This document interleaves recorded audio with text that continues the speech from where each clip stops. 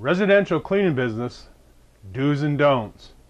Hi, I'm Steve Hansen, co-founder of MyHouseCleaningBiz.com. You know, I've got a list of do's and don'ts for your residential cleaning business.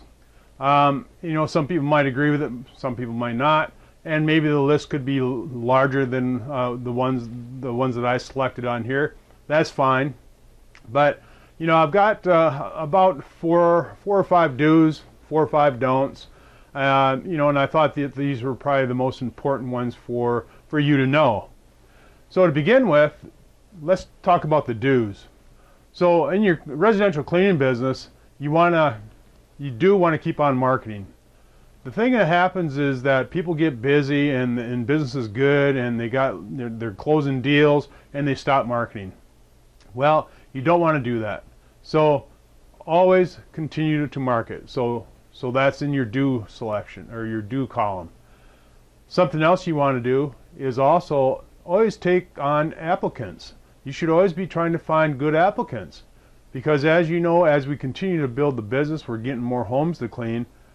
We're going to need people to help clean those. So we have to develop our teams. So we should always be finding good applicants.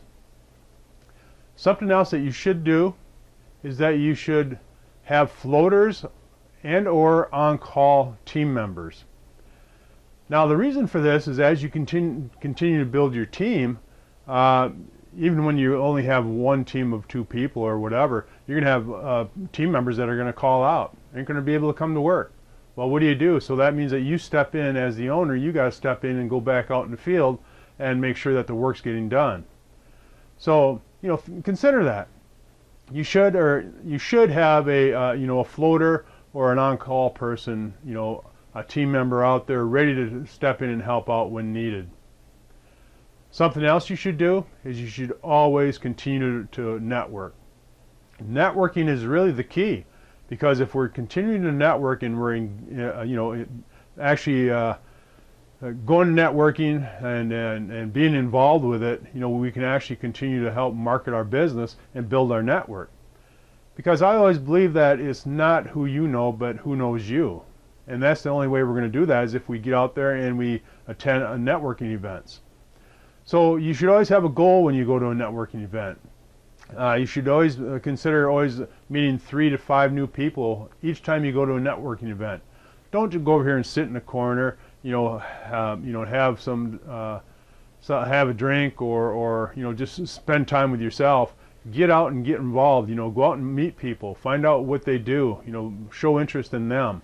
If you do so by building your network, obviously they're going to eventually ask you what you do. So then that'll be your time to go ahead and shine and tell them, you know, give them your elevator speech and let them know what you do and how you provide, you know, time for homeowners. Something else you want to do is that when you're building your residential cleaning company and you're closing deals, you always want to build in clusters of service areas. So what I mean by that, let's say if you decide to over here that you're going to go to a certain neighborhood based off the criteria of either its income or price of home or whatever it may be, go ahead and build up that area. So make sure that you can get, you know, 5 or 6 clients in that area, so it makes it worth your while. So when you send a team over there, that they're actually servicing 5 or 6 of those clients. So you continue to do this, you build these clusters, and that's how you can develop routes too. So it's better to develop clusters to where you got teams going into these clusters to where they're cleaning 5 or 10 homes or whatever it may be, and you continue to build clusters like that and form your routes. It makes everything much more efficient. So something to keep in mind. That's something you always want to do. Now let's talk a little bit about the don'ts. The one thing that I often see, and you don't want to do this, is don't send a residential cleaner out to clean a commercial space. Just not a good idea. Residential cleaner, their mindset is that of a slower production rate. You know, it can be anywhere from, you know, 600 to 750 square feet per hour. You know, every company's different, but on average they're floating around 700 square feet per hour. So that's slow when you talk about commercial work, because on the commercial side, your production rate would probably be around 3,200 square feet to 3,500 square feet per hour. Big difference. So never send a residential cleaner out to clean a commercial building because it will take them a long time to clean.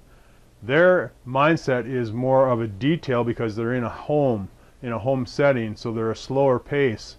Where if you send them out into that commercial facility, it's going to take them a lot longer to clean. You're going to lose money. You didn't price it correctly, and so on and so forth. So always keep that in mind. The other thing you want to do, and it's still along the lines, you don't want to use residential production rates when you're pricing commercial accounts. I see this all the time, and that's generally why residential cleaning companies that are going into the commercial sector often get frustrated because they can't get any deals. You know, they're always going after small accounts. You know, they're only 2,500 to 3,000 square foot facilities, which is really small, but they're still overpricing them. Sure, sometimes you'll get lucky and you'll go ahead and you'll price it and you'll get it, but that's not the norm. You have to remember that your production rates are much slower on the residential side, and you have to remember that your per hour rates are generally higher than commercial. So you put a combination of those together where you have your production rates based on the time to clean and you're billing at a higher rate, that takes you out of totally out of the competition. So keep that in mind and don't do that. Something else you want to do is don't discount your services. I don't know whoever started this in the residential industry, but you see it just about every company does it. You know, they're always offering discounts, and they're doing that because they want to get the person's business. You know, like I say, you see it all the time. Stop doing it. You cannot make up the profit that you lost when you're discounting. So keep that in mind. Just don't do it. The other thing that you don't want to do is don't customize your scope of work for each client. So by customizing your scope of work for every client, that means that your team has to look at the job sheet and make sure that they're completing the scope of work that for each and every client. When you have a standardized list of a general clean, let's say, it makes it so much easier. Your team's going to be able to memorize that. It's going to make things much better. They're going to be more efficient. So, you know, don't customize your scope of work. You know, you're asking for just management nightmare. Eventually, that's what it ends up being, and that's generally where you're going to get your complaints, is because, you know, well, in this house here, let me see, oh, we had to water the plants, or we had to do other specialty things that we agreed to do for the client, and it just doesn't work. Been there, done that. That's where I came up with a rule of just using a standardized scope of work. So much easier. We've become so efficient that way that it made a huge difference. It made a huge difference in our teams.